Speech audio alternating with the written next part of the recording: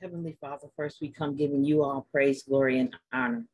We honor you because you alone are worthy. You are marvelous. You are magnificent. You are more than enough. Father, we thank you for every opportunity we have to lift up your holy, precious, marvelous name.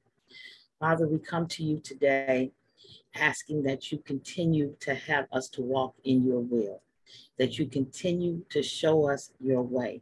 Father, you said that if we would submit ourselves to you, that we would be worthy of all the blessings that you have to offer us. So, Father, teach us to go to our secret place.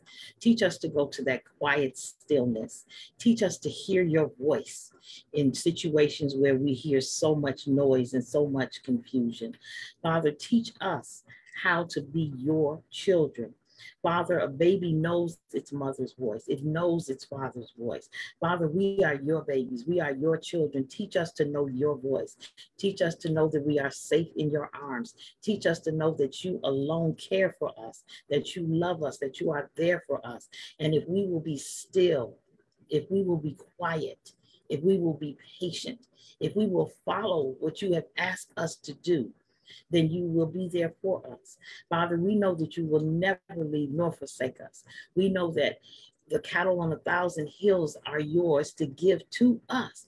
You continue to bless us despite what we do. So, Father, we know if we would just be still and follow your commands, that we could have all of the grace and the glory that you have designed for us. You said that you knew us, you know every hair on our head. Dear Father, that means that you know everything there is to know about us. Father, and we are grateful for that. So, Father, let us get to know you better. Teach us what we need to do to stay faithful to you. You have given us a blueprint. You have given us the way. You have given us your only son so that we could connect with you. So, Father, help us to do just that. Help us to be your children. Dear Father, we know you love us. We know you care for us. We know you keep us because we are here today as living testimonies, each having been through something that we didn't know we could make it through, and you made a way. Each having seen things that we never thought we would see in life, and you showed us how it would not destroy us. Father, you have lifted us up. You have kept us. You continue to keep us. So all we need to do, Father, is to get closer to you. In that quiet moment in our closet when we come to you, Father, teach us to listen. We don't have any problems putting petitions before the throne. We don't have any problems, Father, asking. But Father, sometimes we have to be patient enough to know that we have to listen for the answer. We have to wait for the answer. So Father, continue to keep us in your will. Continue to show us how to be in your will so that what we do is valuable to you. Teach us to be better servants. Teach us to be better parents. Teach us to be better friends. Teach us to be better Christians, which encompasses everything.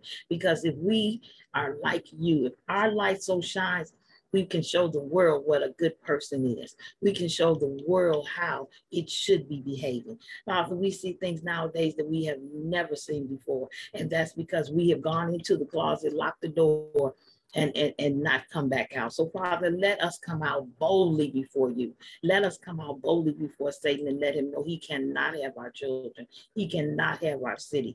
He cannot have our mind. He cannot have our heart. We belong to you. And Father, I thank you for all that you have already done for us, because each one of us who are called by your name, dear Lord, is blessed every moment, every day. So Father, even though we don't realize it, show us that we are blessed. Show us that we are kept, and continue to wrap your loving arms around us, and we will continue to give you all praise, glory, and honor. Father, I also lift up those who are in need of things. Father, sometimes things happen to us, and I'm so glad that you didn't let physical harm come, and only some people need transportation, because some situations have come in their lives that cause them no longer to have a vehicle. Father, I pray that you bless them with one. I pray that you make it a smooth transition. I pray that if this is your will, that it be done soon. Father, we also know that people are losing relatives. left and right, Father, for unforeseen circumstances. So, Father, I pray for those families. I ask that you wrap your loving arms around them, that you comfort them in their moment of distress. I ask that you give them peace. I ask that you give them joy, knowing that they have gone to be with you. I ask that you continue to, as people go through funeralizing services, as people go through burial services, as people have to go to the mortician, I ask that you be with them, Father, because this is a painful time. But Father, I know that if you are there, there will be joy in the morning, that they will understand that you make no mistakes, that this too is something that can be a lesson, it can be a blessing, it can be a teachable moment for those around them to see how Christians act, because we know that there's a better place. We know what the end is. And so, Father, we are not sad in terms of the loss. We are only sad in terms of the loss. We are not sad in terms of what is to take place next. Father, I also ask that those who have been in any type of accident, any type of situation where there has been some type of physical trauma, that you cover them, that when your car is in an accident and you're in the accident, when your vehicle is in an accident and you're in the accident, it's a traumatic experience, Father. So I ask that you comfort them and let them know that you saved them for such a time as this. There are people who do not walk away. There are people who are mutilated. So, Father, we know that if we're capable of walking away, even though we may have been shaken up, we haven't been shook. So, Father, I ask that you continue to cover those who have been hurt or who have walked away from accidents in any way, shape, form, or fashion. Father, I ask that you give blessings to each family that hears this prayer this morning, that you continue to cover them, that you continue to watch over them, that you continue to protect them, that you continue to let them know who is in charge. Father, let us get out of the way so that you can fill us. Let us get out of the way so that you can show us. Let us get out of the way so your will and way can be done. Finally, Father, I come to you for our children. This is a holiday weekend, and we know that our children will be outside. We know that some adults don't realize the dangers of fireworks and all of the different things that we do during this holiday weekend.